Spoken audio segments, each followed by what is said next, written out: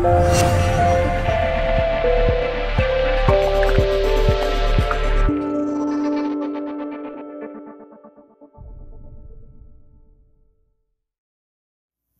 morning, Charisma Christian Center. Thank you. So good to be back home. Welcome back, Pastor James. How many of you prayed for me and my wife when we were gone for 3 weeks? How many of you did not pray for us? Let me pray for you. Father, forgive them. Just kidding. Well, it's so good to be back home. I've been gone for 3 weeks, so I would like to greet Happy Father's Day to all the dads. And I would like to greet Happy Birthday, America. And I would like to greet Happy New Year, Charisma.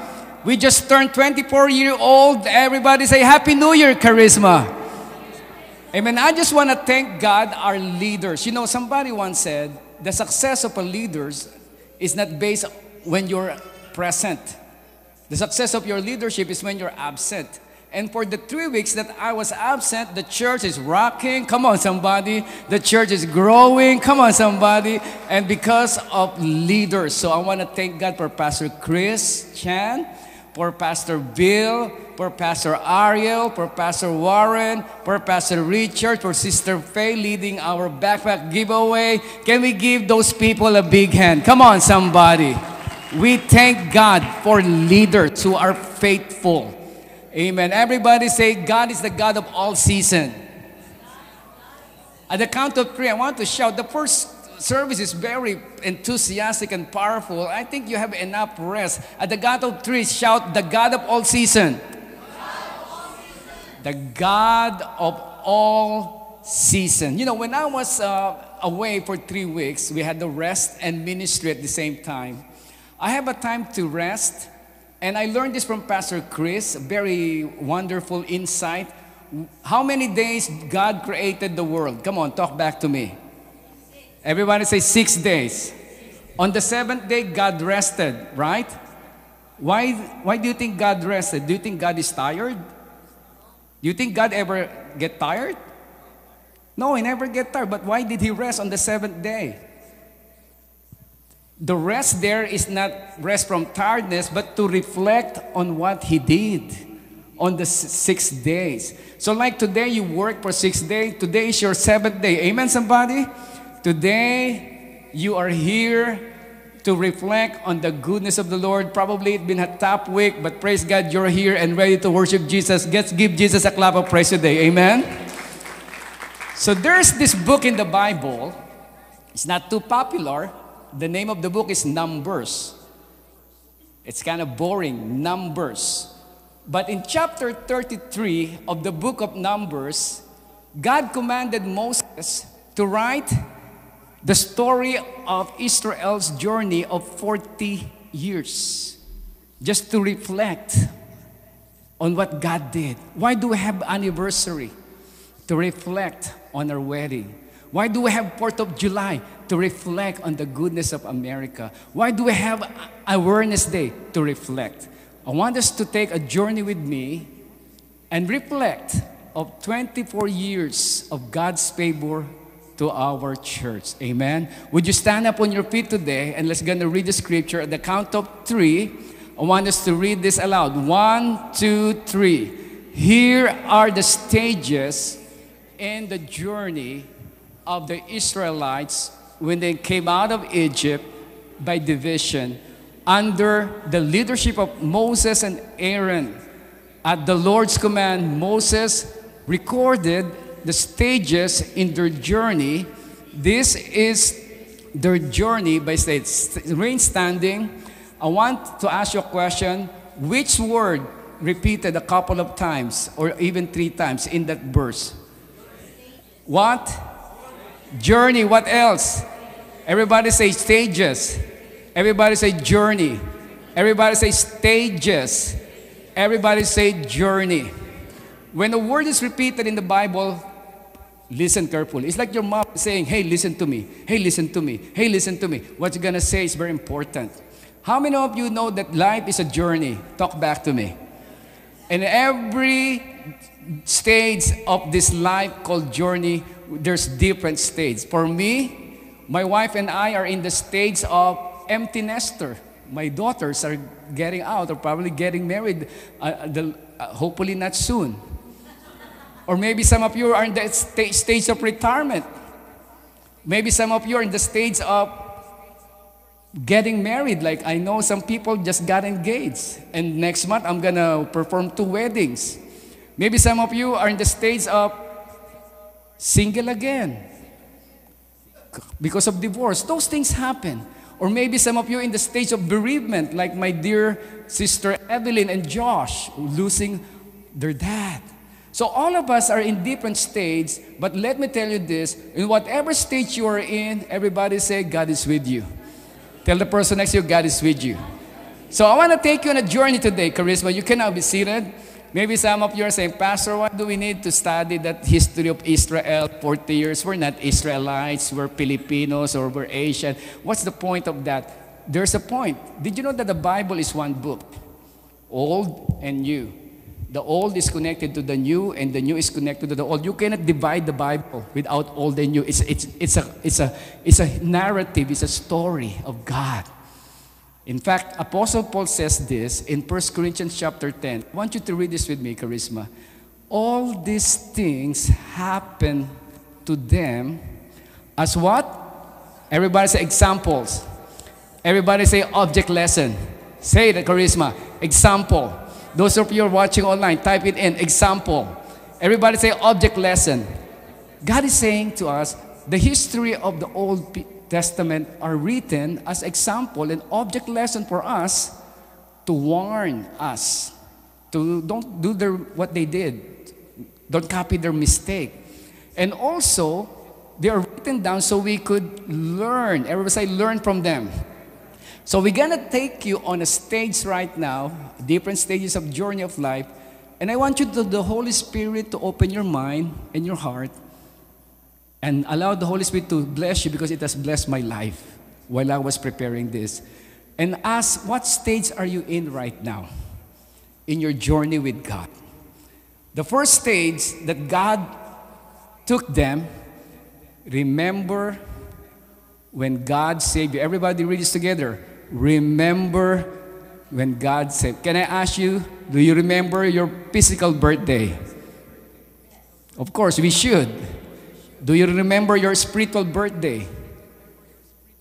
Do you remember that day when you become a born-again believer? The day when God saved you?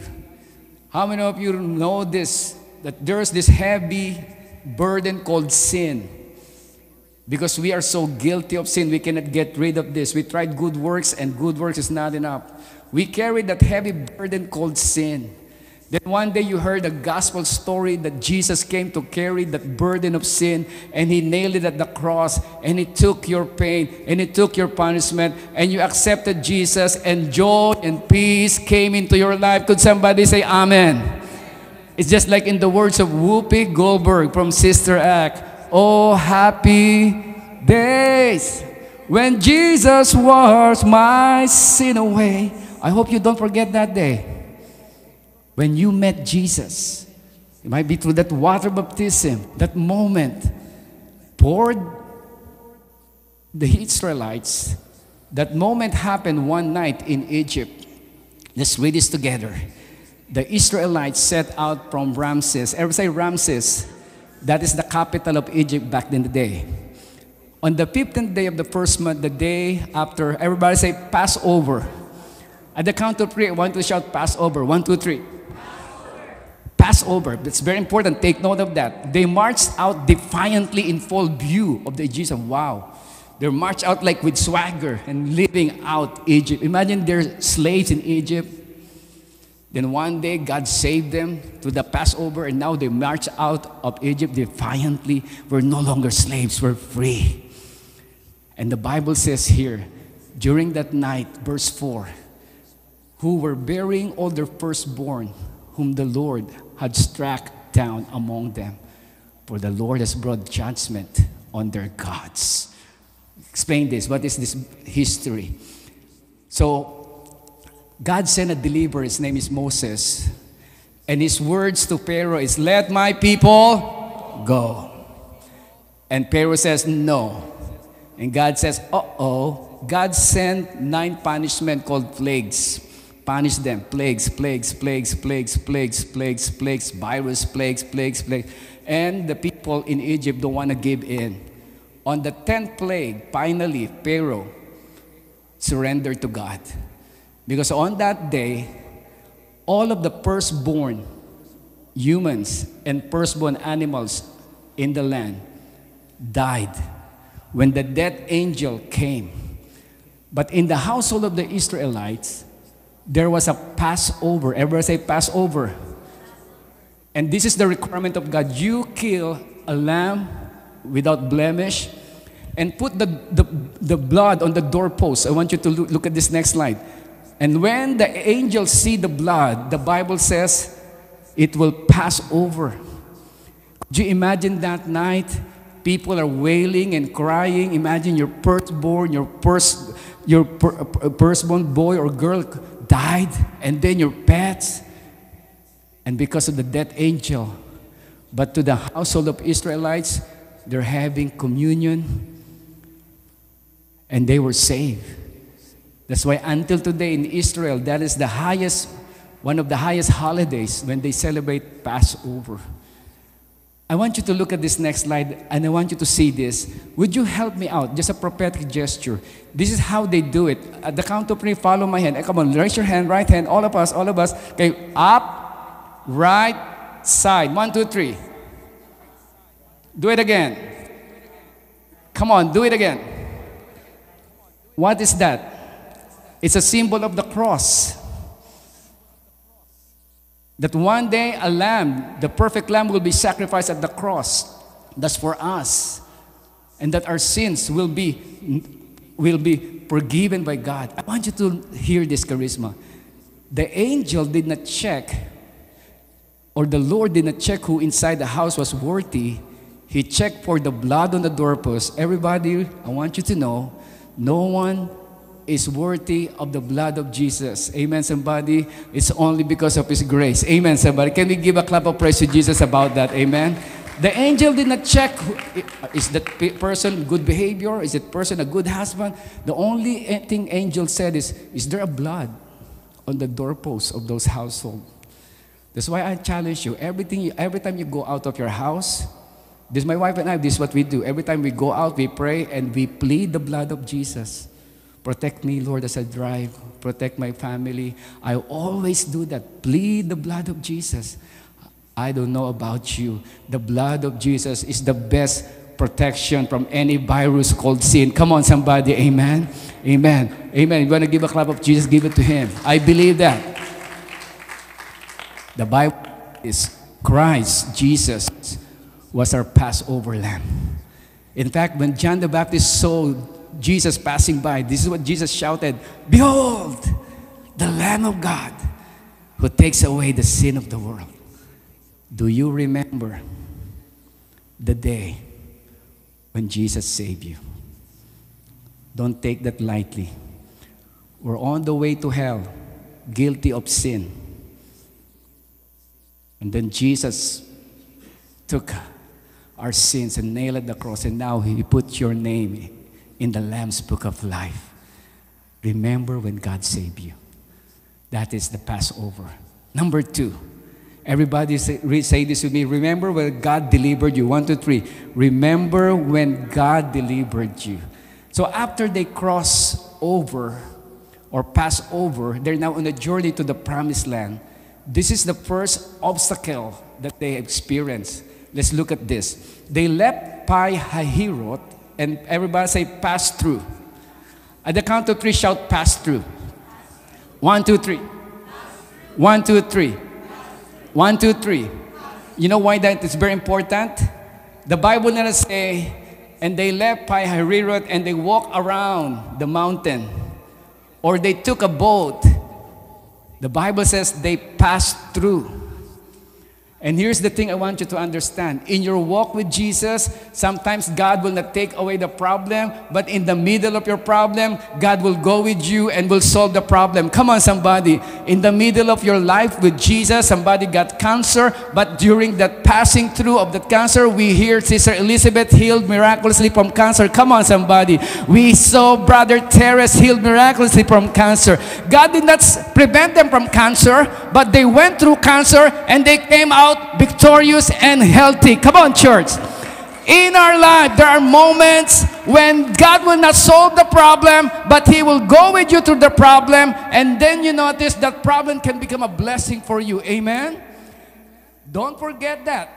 Has God delivered you from something? Come on, somebody. You know, for me, honest confession, God delivered me from drugs. I was a drug addict for years. In fact, my family gave up on me, especially my relatives and my auntie. They already had an intervention meeting telling that James is hopeless. He's a walking medicine closet. That's what I heard. He cannot change anymore. Let's just send him to rehab and let him just stay there. But my dad stood for me and said, no, I'm gonna believe God that Jesus will heal my son from addiction. And He did. Come on, somebody. He delivered me from drugs. Let me tell you a story, church. The reason why I know that this is an act of God, I was delivered from drugs and no withdrawal. No withdrawal. Some people have trying to get out of addiction. The problem is withdrawal, the relapse. You know, probably God is saying, this boy is beyond help. I cannot, if I don't help this boy, he cannot be set free. And He took away any cravings. No relapse, no withdrawal. I cannot forget that. How about you, church? Do you have a story that you know God delivered you? Amen, somebody? Now, what do you do with that? You need to tell that story so that people will be encouraged. And don't be shy. I was not shy about saying that I was a drug addict because I know I'm a product of my past, but no longer a prisoner of my past because of Jesus. Amen? I'm telling the story so that people, if you're going through something, whatever it is you think that's binding you, there is Jesus Christ. Just speak the name of Jesus and there's healing and there is deliverance from that. Come on, somebody. Amen. In fact, this is what the Bible says. Psalm chapter 202 verse 18. Let this be what? Written for what? Future generation, so the people not yet created, praise the Lord. Everybody say the power of testimony. Do you have a testimony? How God saved you, how God blessed you, how God healed you, how God delivered you. Come on, somebody.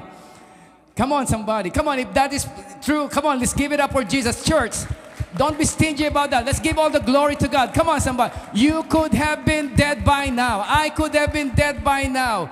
But God spared our life. Amen? And know why you need to tell that story? There's power in the words. When you say what the Lord has done, you are releasing the same anointing of your past miracles and into your present situation.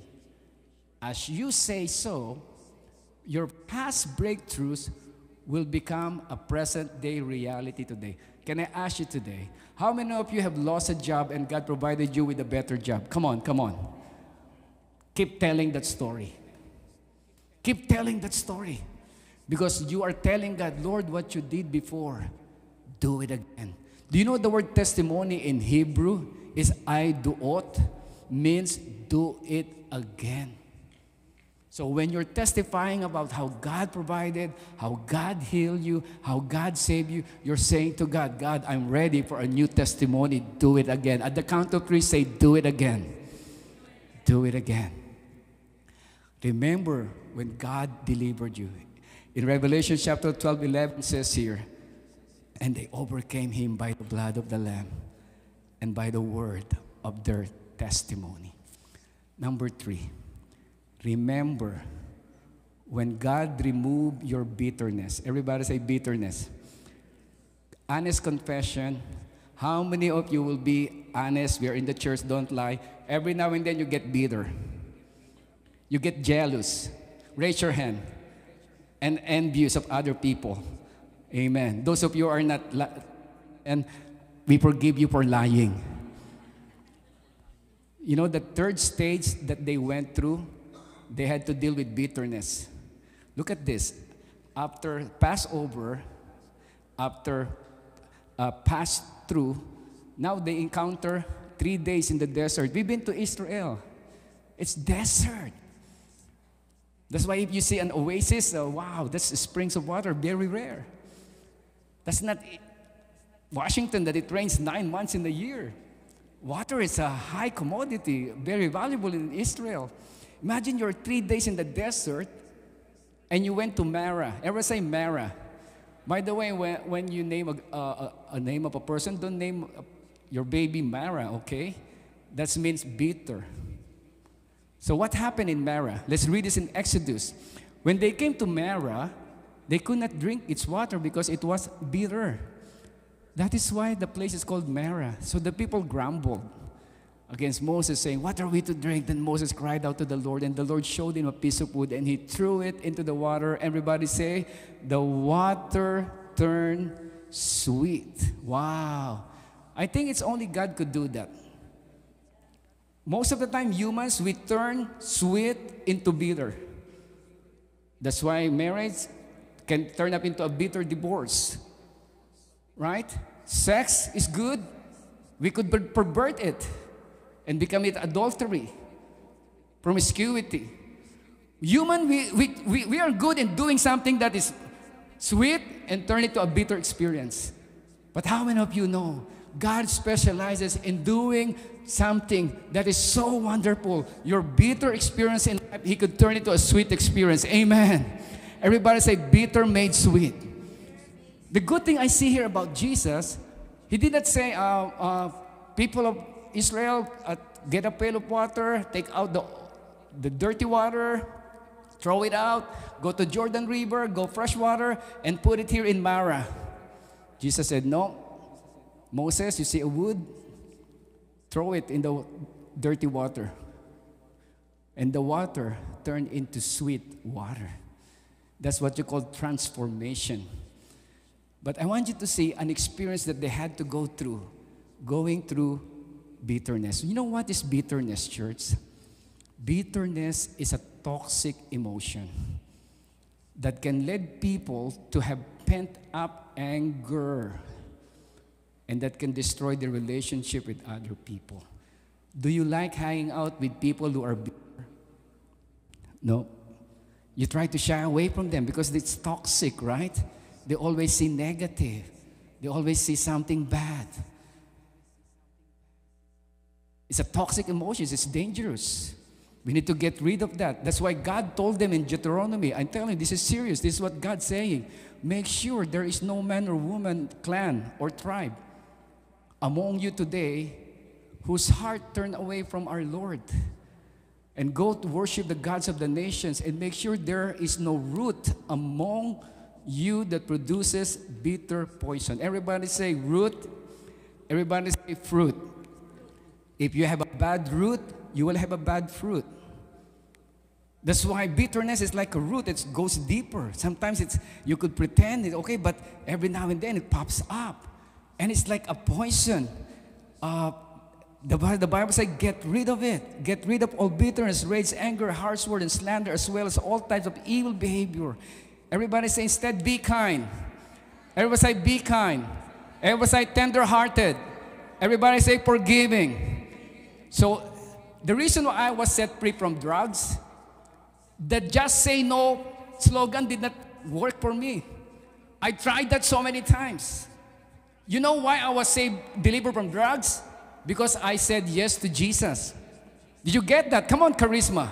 You can, because the more you say no, you do it again, because you're powerless. But you say, Jesus, I said yes to you. I'm weak. You be my strength. And then you could say no to the temptation. Amen, somebody. So you, instead of that, is you replace your bitterness with being kind, tender-hearted. Now, let me just touch a little bit subject here. How does bitterness develop? Let's read this together, Charisma. How does bitterness develop?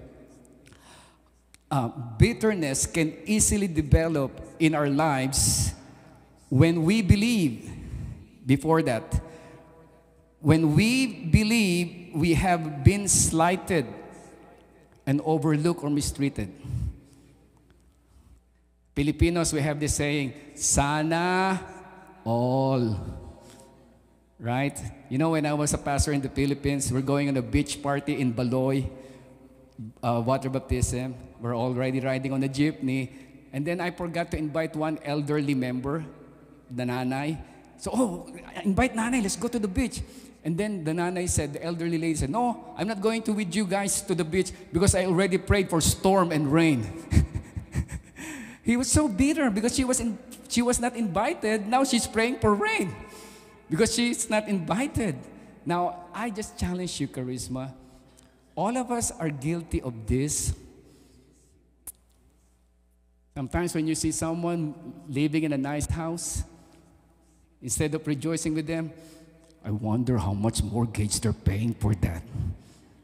Do you think they're still eating out? You're not the one paying. Why don't you rejoice with them? Come on, somebody. When you see someone riding a nice car, how much monthly? Oh, the gas is so expensive. You know how you conquer that bitterness? When you see your friend riding a nice car, you rejoice. Said, can I go inside? Oh my gosh, smell the leather. Oh, so good. I'm happy for you. Because what you're doing, you're killing that bitter spirit in you. Come on, somebody. When you see your neighbor being blessed, get ready and celebrate because God is moving in the neighborhood. And you're next, amen, somebody. You need to conquer that. When you and your friends are in the same diet program, the same diet plan, the same diet meal, and you are following it to the T, and after a month your friend lost 5 pounds and you gained 5 pounds, celebrate. Pray for that friend. Lord, let her keep losing weight until she becomes malnourished. What I'm trying to say, church, bitterness. Even pastors could be bitter with other pastors. People bitter with other business people. I want you to learn this is a spirit that we need to conquer that. So, let me tell you, in my travel, it's only because of God's grace I was able to see places like this. I'm telling you, that's why it's always good to say yes to Jesus. There's this place in Croatia called Dobrovnik. Became famous because of Game of Thrones. That's where they shot the Game of Thrones. I'm not a fan of Game of Thrones, so I'm not too excited about that, but it's a nice place to visit. You know, inside that city, Dobrovnik, there are 50,000 residents. It's a fortress. The taxi driver told us, you know, last year, 5 million people went inside that fortress because of the Game of Thrones. So, inside that, this is the reason why we have favor from Convoy of Hope. Everything is because of relationship. 10 years ago, I met this guy, a Convoy of Hope ambassador. Look at Sharon. She looks like my girl. She looks like my daughter right there, right? Look at her. So that is Rick Sureke, a Jewish brother. He will be coming here, speaking here, and I don't want you to miss him. He used to be an atheist, Jewish, that become a believer. So that's connected us to Convoy of Hope. That's why we're receiving those blessings and favor of truckload of groceries. So I said, hey, James, let's go to Drobnik. It's our 4th day. And he even paid for our tour. We went inside. This is like entering the famous King's Landing. And now you're going to walk all around the fortress and nice view of the city. And I had a good picture there. Then this is what I learned. The number 1 attraction is the Game of Thrones. But the number 10 attraction is kind of weird. Museum, kind of silly. But 1 million people visited this museum. Let me start it off by saying this. Better hap or bitter hap? How many of you know what I'm talking about? Amen? Sometimes our better half can become a bitter half. Amen? You hear that from people. People married for a long time, when they talk about their husband, when they talk about their wife. Come on, somebody. Amen. Better half or bitter half. So there is this couple married for 4 years, end up in divorce. So they're thinking, who's going to keep the couch, who's going to keep this, who's going to keep the TV. So what they did, why don't we rent a place and turn it to a museum? Let's put all the stuff that we had in our 4 years of being together, and let's turn it to a museum and write letters what that item represent. It's called the Museum of Broken Relationship. That's in Croatia. You see, like there's a dress there, and then you know what? They open it for public. I'm telling you, thousands of objects all over the world sent to Croatia, donated, so that they could just be put in the museum. Look at this. It's like a broken heart, right? And different items. 1 million people 1 year went there. And check this out. Here's one item there. It came from Sweden. 100 Swedish crowns, that is their currency. The small bill is the only thing left after relationship and a trip to Stockholm. He told me, keep it. You're going to use it the next time you come see me, because there was no next time. That's the only memorabilia left in that relationship. This came from Arcadia, California. Donated from Arcadia, California. A diamond ring, because the wedding did not happen. So she donated that diamond ring to be put there in the Museum of Broken Relationship. And this is an iron, used to iron the dress for the wedding. And then he said, this is the only thing left in our relationship. And this is a former soldier in Yugoslavia, a prosthetic leg. A former soldier gave museum this prosthetic leg. During the breakup of Yugoslavia, the soldier said he lost his leg but fell in love. He said the leg lasted longer than the relationship. Oh my God. Look at that. That's how bitter he was, right? This is a bad breakup. An axe. She left me for someone she knew for 4 days. In the next 14 days, every day I axed one piece of her furniture. I kept the remains as an expression of my inner condition. Come on, that's bitterness, amen? How many of you could remember this? Can somebody tell me what are those? Come on, Richie, talk back to me.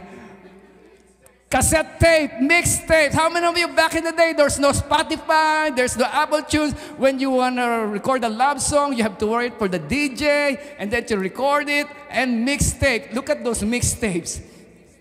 And this is, I think, this is really the worst. One of the things, the toaster of vindication. He said here, when I move out and across the country, I took the toaster that show him how are you going to toast anything now. The toaster of vindication. Come on, somebody. 1 million people will go visit that museum in Croatia just to celebrate the bitterness of people who have breakups. I don't think that's a good way for us to get healed, by putting into a museum and memorializing our pain. I ask you, give it to Jesus Christ. Come on, somebody. And let Jesus heal your heart. Come on, somebody.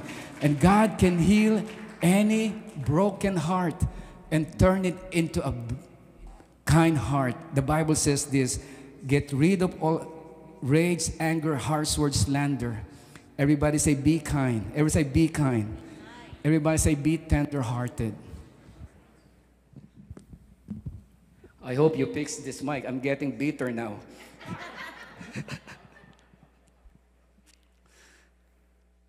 Nelson Mandela should be a person who, with a lot of vengeance and hatred and anger because of racism. And listen to what Nelson Mandela said. As I walk out the door toward my freedom, I knew that if I did not leave all the anger, hatred, all bitterness behind, I would still be in prison. Don't be like this dude on the next slide. Don't be like this dude in the next life. Let me tell you about Convoy of Hope. A lot of you don't know the story of Convoy of Hope. This is the largest faith human organization. I like what they said. We're not the Red Cross, but we are the one telling people to the real cross. I like that, amen. The kindness that they're sending.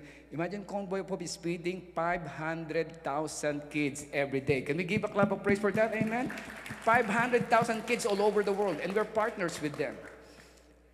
This is the picture of Hal Donaldson and the wife Doree. That's how we start. Very tender guy, very humble, very sweet. But if you will hear his story, it's amazing. It's only God could transform that kind of man. So here's the family picture. That's Pastor Donaldson together with the 3 boys and 3 girls. Sunday afternoon, the pastor and the wife are on the way to a church gathering, a meeting. Pastor Donaldson forgot something and made a U-turn going back to the home. There's this drunk driver driving like 80 miles per hour in a 30 miles or so, and hit the pickup truck of Pastor Donaldson.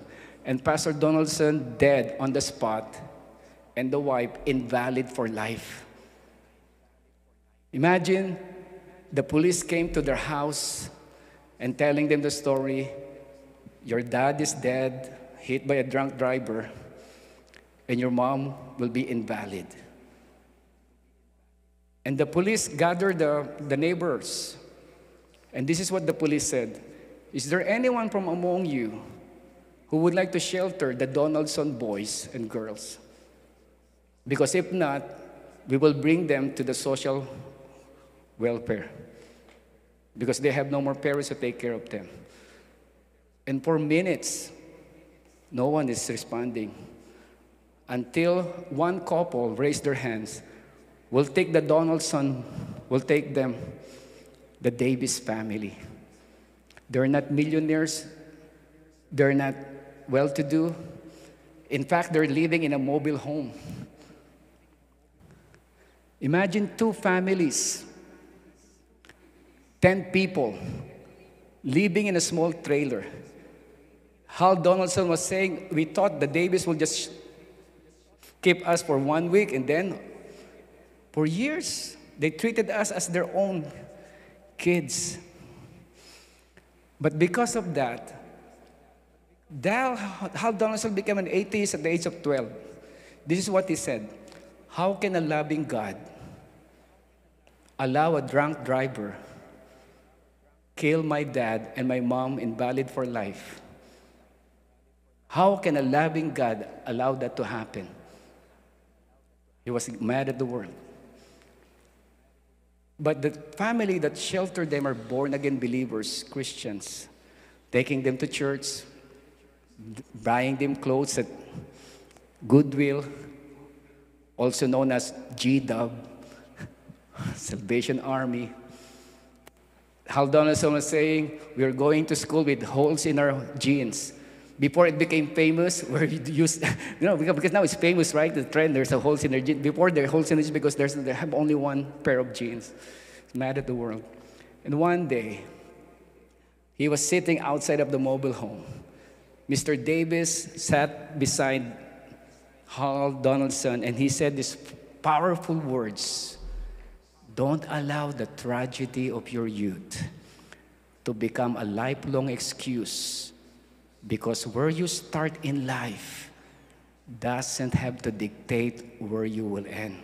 Wow, that's powerful. It's like where you are is not who you are, because who you are is greater than where you are.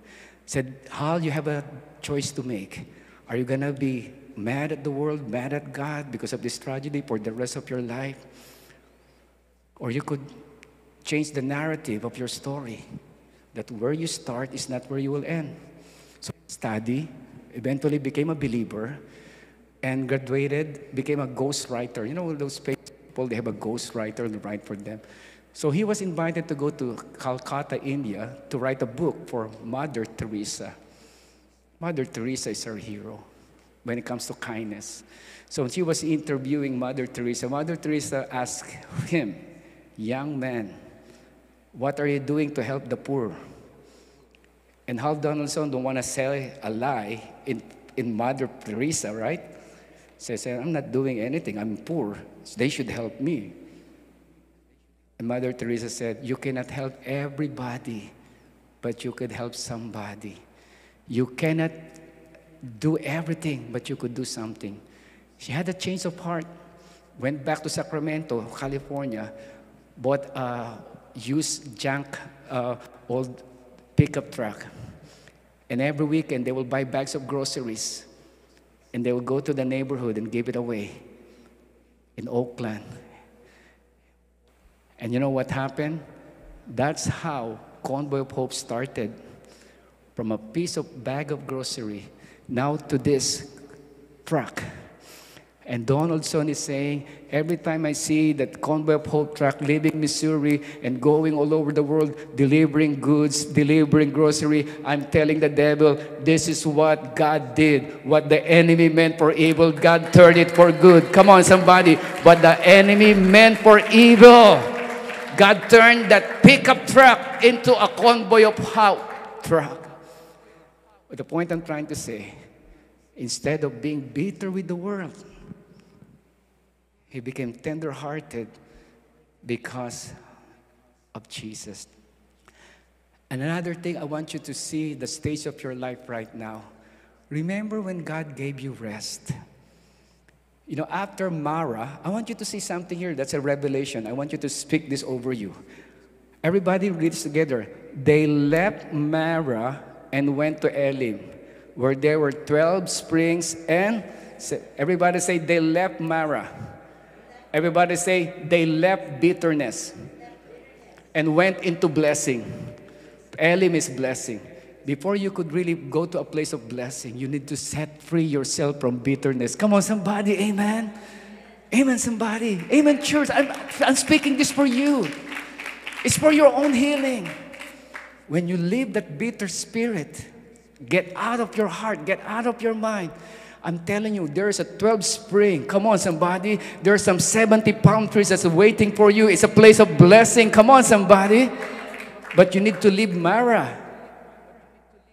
You need to leave Mara before you could go to Elim. And then they rested. Some of you are going on vacation this summer, going to go camping. This is a perfect campsite, right? 12 spring, 70 palm trees, not be too hot.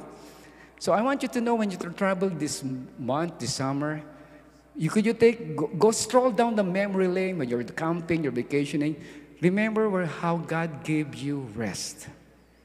How God gave you rest and restoration and favor.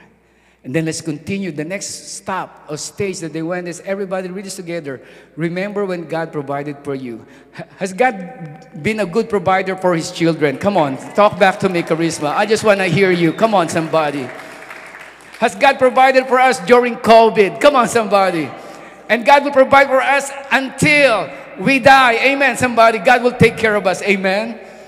Now, after Mara, they went to Rephidim, the next stage. I want you to see this. They camped at Rephidim. There was no water. In Mara, there was water, but not drinkable. Bitter. But now, here is worse. Dry out. Zero. Nothing. Nada. That's why they complained. They quarreled with Moses. Give us water to drink. Moses replied, why do you quarrel with me? Why do you put the Lord to test? Have you been to a place in your life when you have nothing? Almost homeless? No job, no money? But God blessed you and provided for you. Come on, somebody. And now you're sitting here enjoying the favor of the Lord. Come on, church. Remember those days when God provided for you. And this is what God told Moses. I will stand before you, the rock at Horeb. Strike the rock, and water will come out and for the people to drink. So Moses did this in the sight of the elders. Imagine that. God told Moses, strike the rock, and the water came out. And they drank water. provision out of nowhere, out of the rock. So when you are in need, don't quit, don't give up. Just look up to God, amen? Now, I want to tell you some stories so that you will be amazed of the grace and favor of God upon this church. If you call this your home church now, Charisma. How many of you have been at Charisma at the warehouse? Would you just look around? Look around. Very few, less than 10, 20 people. Those are like one of those dark moments in our church history. 2008 happened. Crash. Real estate collapse. People lost their job, lost their investment. People living out of Washington. And probably left to the church at less than 50 people. Disgruntled. Going through hard times. And then, to make the matter worse, we rent a building $10,000 a month. For 3 months, we're not able to pay the rent. So that's $30,000 backlog. And they're suing, they cannot sue the church, they're suing the pastor. That's why those times I could hardly sleep. I was doing a wedding in Las Vegas. The landlord will call me. Hey, you have to pay this, have you paid it? And then say, okay, let's do something. Let's redo the deal. Because we're on the last year of the contract. Why didn't you extend the lease for another 3 years and then we will give you a discount? Instead of $10,000, $8,000. But $10,000 can even pay for it. So I said, I don't want to make decision. I have to consult the board. Then we have a prayer and fasting. 21 days of prayer and fasting. The Lord spoke to me. Not audibly, but in my heart. The Holy Spirit spoke, don't sign the lease. That's it. Don't sign the lease. So I stood before the people. After 21 days of prayer and fasting, I think the Lord spoke to me about our future. He said, don't sign the lease. So the people start complaining, if you don't sign the lease, when we're going to have our service, what's going to happen to this building that we renovated it? I don't know, but God said, don't sign the lease. When the Lord spoke to me, that is like February, March, April, this church building closed down. It means there's a church here, they dissolved out of business. And I was in a meeting, and I heard that this building closed down. I called my wife. I asked Sharon, you know, the Timber Ridge Community Church where we used to rent now is out of business. You know, my wife told me, James, be bold. Tell our leaders we need that place. We could rent it. How many of you, most of the time, the voice of the Holy Spirit is like the voice of your wife? I don't know, Filipino. You know Filipinos? We just want to be in the room and sit in one corner, right? And pretend we're harmless. So I became bold. I went across the room and said, Dr. Leswell, I heard that that building is closed down. I have trouble in the church. We cannot pay our rent in the warehouse. Is it possible if we rent this building? He smiled at me. Said, why don't you meet with Dr. Don Ross and Dave Cole at Panera Bread? That's why Panera Bread for me is a holy ground. Met at Panera Bread, and they said, you know, James, we're praying. I think this building is perfect for Charisma. We're gonna sell it to you at a bargain price for $700,000. Do you think you could raise $70,000 in 3 months? You know what I said? Yes! Then I came back to church. I think the Lord has an answer for our prayer. The reason why He doesn't want us to renew the lease, because God wants us to be owners. Come on, somebody. Not renter. God wants us to have our own house of worship. But we need to raise $70,000. And then the spirit of faith came. People started selling jewelries. People started selling cars. One realtor, her first commission, gave it all to the church as a first fruit. To make the long story short, people sacrificed, rallied together in a month of 3 months. We raised $70,000 for the down payment and $30,000 for the backlog. We left the building and we owed them nothing. Come on, somebody. And we are here celebrating now for 12 years. Come on, somebody. Why am I telling you those stories? Church, remember how the Lord has provided. Last Sunday at the warehouse, I said, let's bring all the balloons. This is our last service in this building. Write your prayer requests. Write your dreams, your hopes. We're going to let it fly. Let us set it up to the sky. And this is our new beginning for Charisma. And our first service here was Labor Day. And that's my dad in front of the sign. And that's Roberto. When we were in the warehouse, Roberto prophesied to me. He said, Pastor, one of these days you'll be preaching in the four corners of the world. Four corners of the world, we could even get out of this warehouse. But thank God I believe Him. I see myself preaching in Turkey, preaching in Israel, preaching in Italy. Come on, somebody. Preaching in places that I've never dreamed of. Because God is so good. And then I look, and then it reminded me, our first service here was a luau. Our last anniversary is another luau. Let's give it up for Jesus. Come on, somebody. Why am I showing you pictures like that? To stir up your faith. That in every stage of your life, whether in the warehouse, whether in the downtime, whether in the market crush, whether you're being sued or what, God is there and He will never leave you nor forsake you. God is faithful. And now we're here. How are we going to touch this community? They're going to listen to an Asian yelling American shouting, Pastor. We don't have money. We gave $100,000 already. A bank is empty. We have extra money. So why don't we buy some backpacks? All we could afford is 50 backpacks. That's why don't despise small beginnings, for the Lord rejoices to see the work began. 10 years ago, we started giving away 50 backpacks. And this year, we're going to give away 2,000 backpacks with school supplies. Come on, somebody.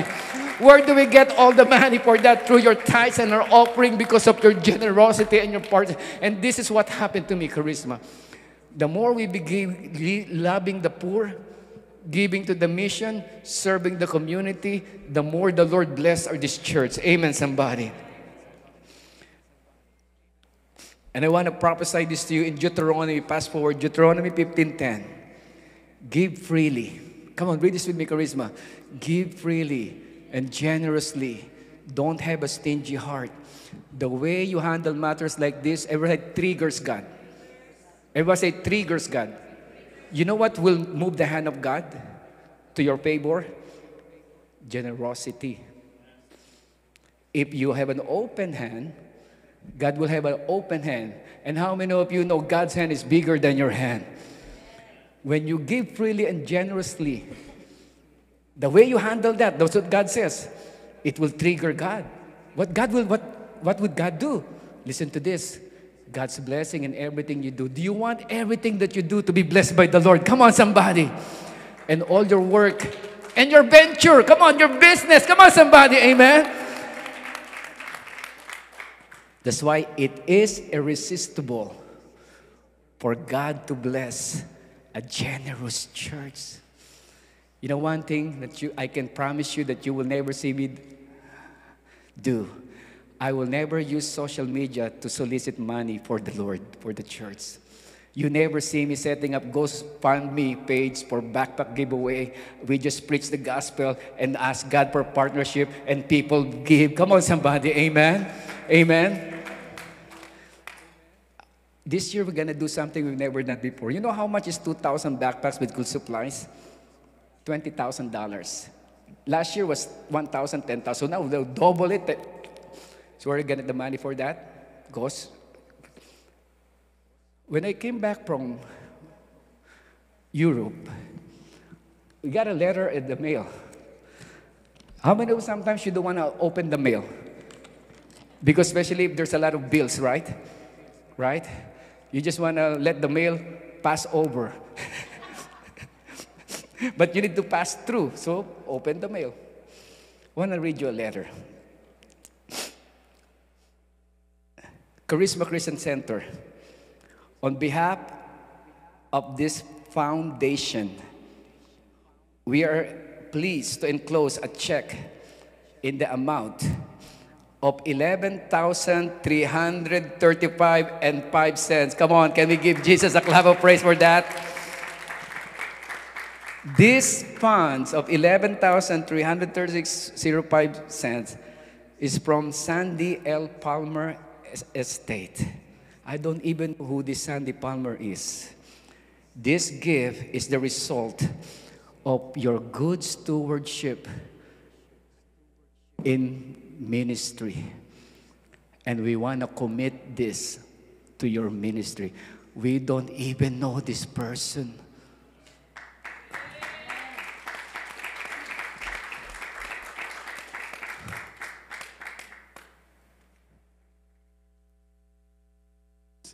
Sandy Palmer, wherever you are, in behalf of Charisma, thank you.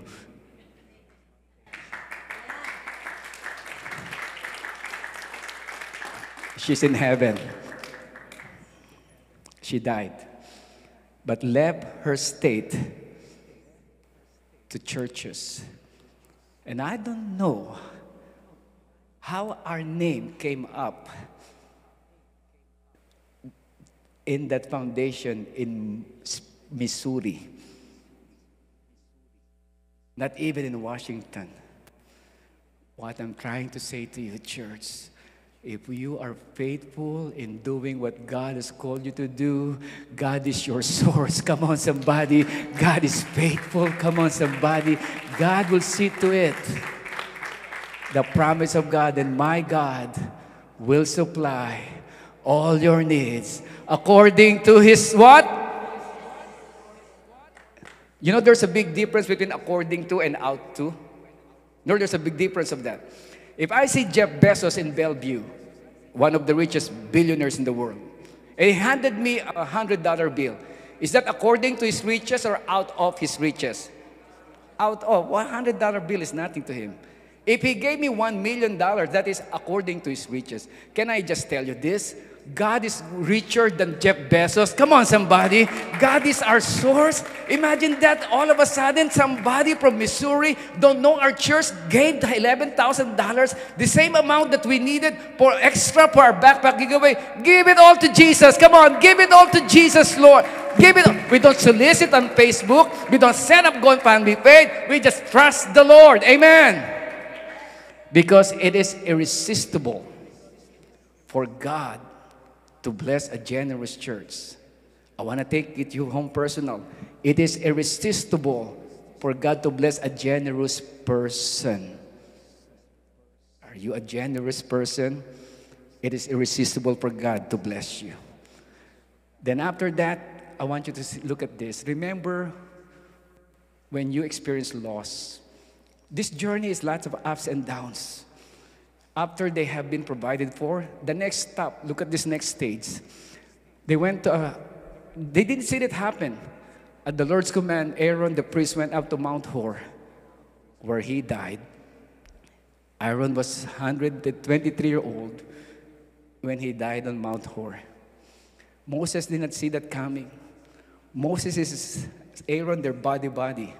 In fact, whenever Moses is, it's like his encourager, he's his spokesperson. It's like you have your side and best friend pass away, just went to the mountain and then the Lord took him away. Remember God when you lost something.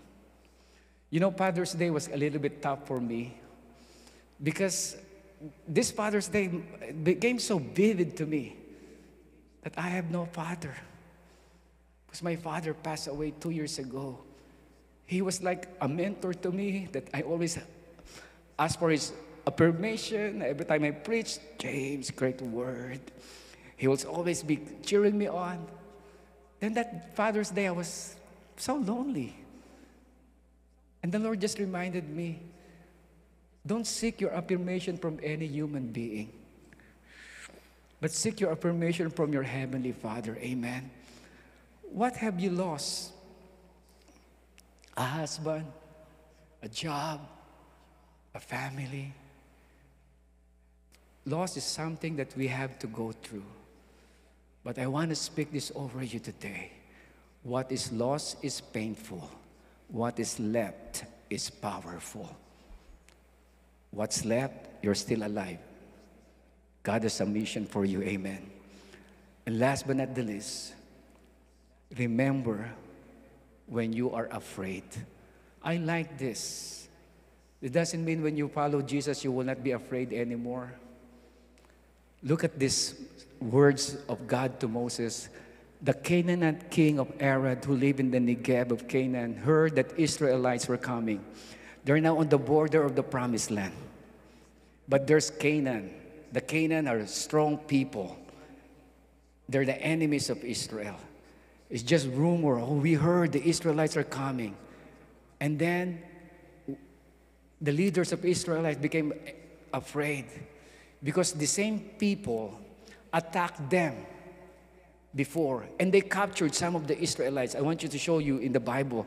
When the Canaanite king of Arad, who lived in the Negev, heard that Israel was coming along the road to Ather, he attacked the Israelites and captured. They lost before to these people. They lost to the Canaanite before, and now they have to defeat the Canaanite in order to possess the promised land. So literally, they're afraid. But I want you to understand. Remember, when you are afraid, that God is there with you. Here's a verse I want you to claim and say to yourself, I speak this over me when the anxiety level is getting up. I'm telling you, there are moments panic is attacking me. Psalm 56, verse 3 and 4. Everybody read this together. 1, 2, 3. When I am afraid, I will trust you. I praise God for His word. I trust God, so I am not afraid. What can human beings do to me? Would you please read this again, Charisma? When I am afraid, I will trust you. I praise God for His word. I trust God, so I am not afraid. What can human being? So whenever you are afraid, you trust God and open the Bible. If you go to TikTok, to social media, to Netflix, it will remove a little bit of your fear, but the fear is still there. Go to the Word of God. I praise God for His Word. Amen, somebody. Don't you tell me God is not talking to you when you're not reading the Bible. The Bible is, you need to open it and God will speak to you. Amen. When I am afraid, I'll trust you. Then open the Scripture. I praise God for His Word. And then I trust God. And then God gave Moses a word. Listen to what God gave to Moses. On the plains of Moab by the Jordan River across the Jericho, the Lord spoke to Moses. Everybody say this, read this together. Speak to the Israelites and tell them, when you cross what? The Jordan River into the Canaan, did Jesus say if you cross or when? It's not a matter of if, it's a matter of when. Come on, somebody. When God said, you're gonna finish, when, believe it, the timing is just up to God, but you're gonna make it to the promise. And amen, somebody. It's a matter of when. And so Moses said, God made the promise to me. And I'm speaking to you, that land is ours. That's our promised land. When we cross over to the promised land. And true enough, they went to the promised land. The first fight, Jericho. How did God defeat the armies in Jericho? They just marched around for 7 times. And God broke down the walls of Jericho and they possessed the promised land without even a fight. Give Jesus the best clap of praise in the house. Come on, somebody. So church, are you afraid of tomorrow? What stage are you in right now in your life?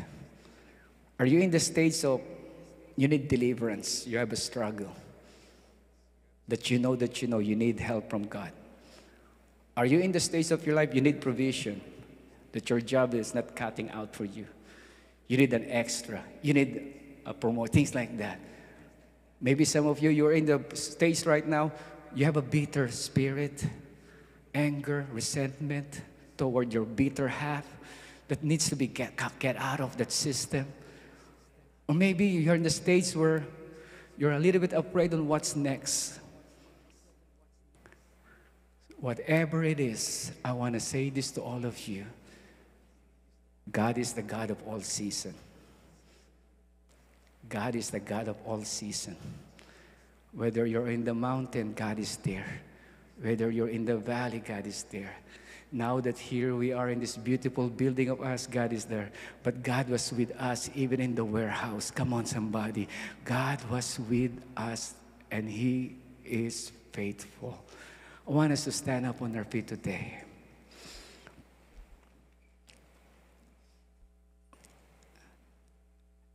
I want to ask our worship team if all of them could help me out, come up here.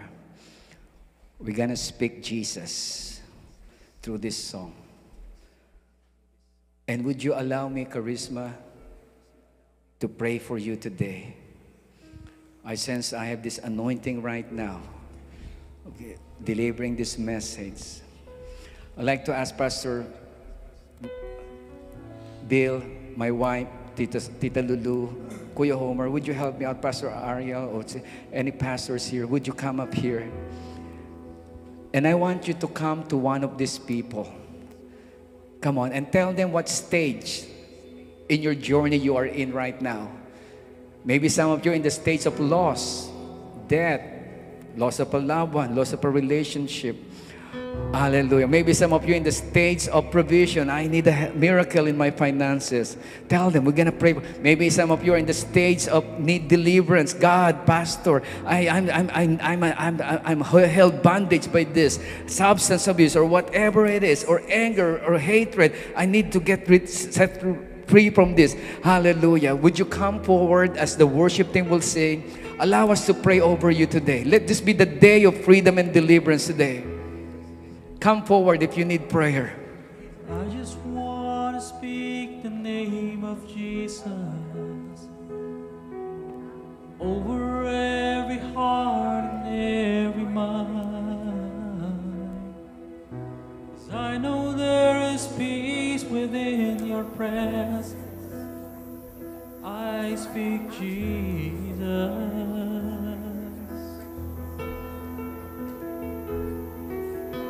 I just want to speak the name of Jesus till every dark addiction starts to break, declaring there is hope and there is freedom.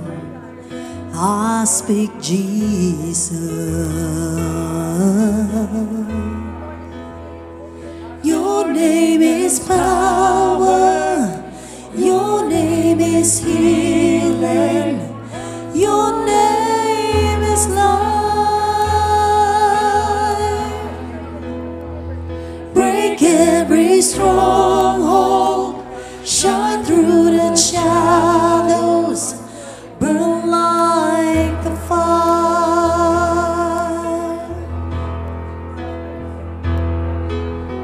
I just want to speak the name of Jesus over fear and all anxiety, to every soul held captive by depression. I speak Jesus.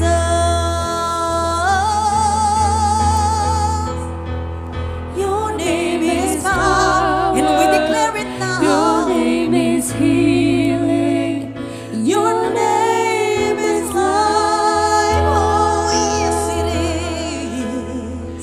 Break every stronghold. Shine through the shadows. Burn like a fire. Oh, Holy Spirit, your name is power. Your name is healing. Your name is healing. Your name is life. Your name is love. Oh, break every stronghold. Break every stronghold. Shine through the shadows. Burn like a fire.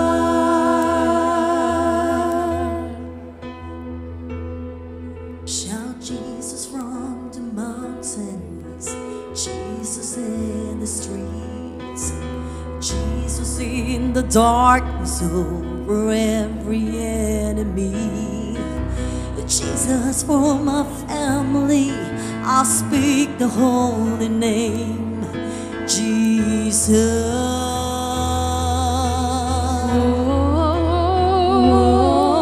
Shout Jesus from the mountain, Jesus in the streets, Jesus in the darkness over every enemy. Jesus for my family, I speak the holy name, Jesus.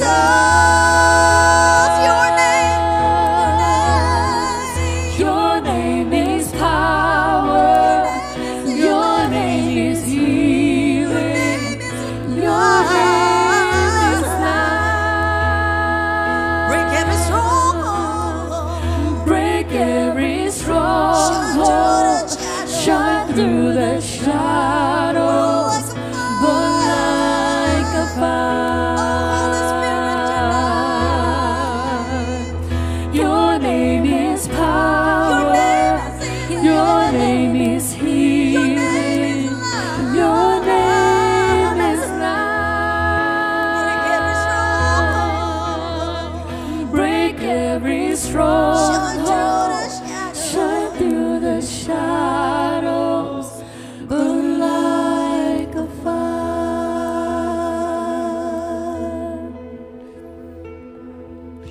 Jesus from the mountain, Jesus in the streets, Jesus in the darkness over every enemy. Jesus for my family, I speak the holy name, Jesus.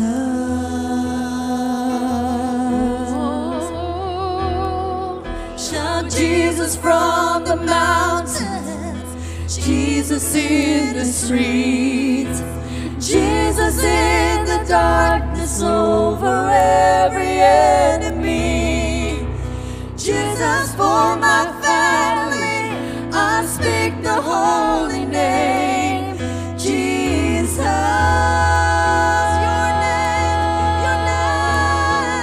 Your name is power. Can we declare it now? Your name is healing. Your name is love. Your name is life. Oh, break every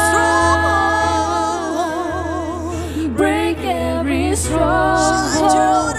Shine through the shadows. Burn like a Burn like a Holy Spirit, your name. fire.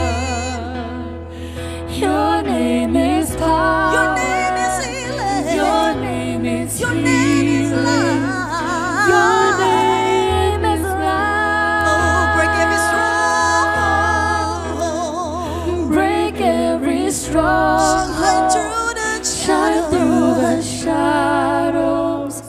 Burn like a fire.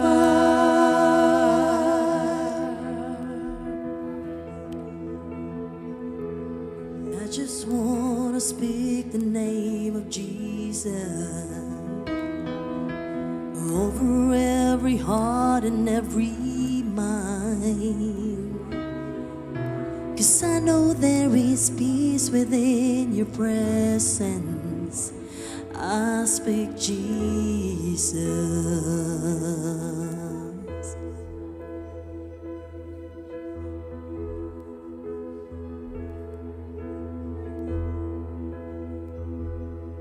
Shout Jesus from the mountains, Jesus in the streets, Jesus in the darkness over every enemy.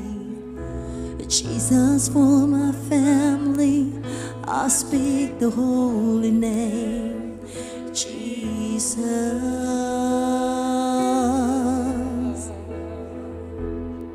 Shout Jesus from the mountains, Jesus in the streets, Jesus in the darkness over every enemy. Jesus for my family, I speak the holy name, Jesus. Your name, your name.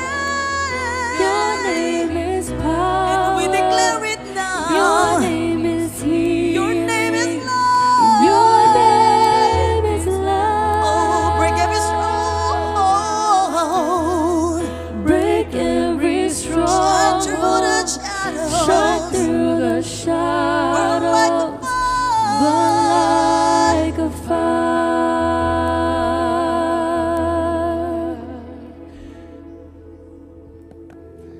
Hallelujah. I want us to hold the hand of the person next to you. We are one family here, across the aisle. Don't be shy. Those of you who are watching online, if you have someone watching with you, would you ask them to come out? Because the place of agreement is the place of miracle. Where 2 or 3 agreed anything, touching anything here on earth, it will be touched in heaven. I want us to hold the hand of the person next to you. And I want to make a prophecy. We're going to put this prophecy on the screen, and I want to read it to you. This was given to me by the Lord before COVID happened. When we don't know what will be the end of this COVID. There's fear and there's rumors, there's like panic. God gave this word to me, and we're out of COVID now, and I believe that God wants us to be reassured. No matter where you are, no matter how bad it gets, no matter how worse your situation, and no matter what people are plotting against you, I, your God, will manifest my presence and power among my people. Lord, I thank you for giving me this honor and privilege to be one of the pastors of Charisma. We are on different stages of our journey. Some are in the stage of God, we need a miracle in our finances, you provide. Some are in the stage of God, heal us from this brokenness. Some are in the stage of loss. God, be my father, be my husband, be my partner. Maybe some of us are in the stage of needing deliverance to cross that Red Sea. Whatever stage you are in, God is holding you by the hand. And God knows where you are. God knows your name.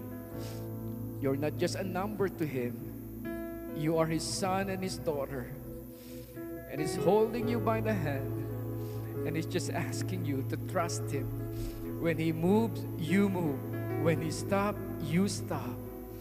You just trust Him. God, I thank you that you are the God of all seasons. We can never thank you enough for how you delivered us at the brink of bankruptcy, Lord God, and here, Lord God, serving this community, flourishing and serving, Lord, and loving these people, this community. We can never thank you enough for how you spared us and how you have sustained us and how you have blessed us, oh God. Lord, I pray for these people that I dearly love. I pray, God, you are Jehovah Jireh. I pray that you will bless their business. I pray that you will bless opportunity. I pray that you will favor them in the mighty name of Jesus. I pray for unprecedented favor of blessing to happen. I pray for unexpected checks to arrive in the mighty name of Jesus. And I pray for those people who are struggling, oh God, with whatever, Lord God, is going through, bitterness, addiction, abuse, oh God, or panic attack or worry. We rebuke this in Jesus' name, and we replace it with hope. We replace it with joy. We replace it, oh God, with assurance that you will never leave them nor forsake them, oh God. And God, I pray for those people who need to cross over the salvation mode. If you have not given your life to Jesus yet, you heard a lot of stories. You've been to this church so many times. But deep inside, you need to have a personal encounter with Jesus. Today is the day. Just everybody say yes to Jesus. Everybody say yes to Jesus. Everybody say yes to Jesus. Everybody yes to Jesus. No, church, that is all it takes. I said yes to Jesus. And God took care of the rest. And Jesus will lead you. Jesus will guide you. Jesus will take care of you. Jesus will be your Savior. Jesus will be your provider. And God, I pray, thank you, Lord, as we look forward to August 5, 2,000 backpacks with school supplies. As we look forward, Lord, to Conway of Hope Truck arriving here, giving kindness and favor and groceries to our neighbors, oh God. We are believing that each backpack represents a family. Each grocery represents a person. I pray that through that love gifts, oh God, they will feel the love of God. They will feel that God is on their side. That will bring hope to them in Jesus' name, oh God. And I prophesy over you today in the mighty name of Jesus. The best days of your life is still ahead of you. The best days of your marriage is still ahead of you. The best days of your family is still ahead of you. What is lost is painful, but what is left is powerful. You are powerful because you're still alive, and God has a mission for you, and God is not done with you. What He did in the past, He will do it again. He will do it again. He will do it again. If He is faithful before, He's faithful today. He'll be faithful tomorrow. God is always on our side. And I ask you right now, Holy Spirit, to those people who are in the stage of fear, what's next? Fear, afraid. Holy Spirit, I will ask you to embrace them right now. Embrace them with your holy hug, Holy Spirit, because there is no fear in love. Perfect love cast away fear. Let their hearts be so filled with the love of God, and let fear vanish in Jesus' name. And all of God's people say today, amen. Let's give the Lord a mighty clap of praise today. Amen.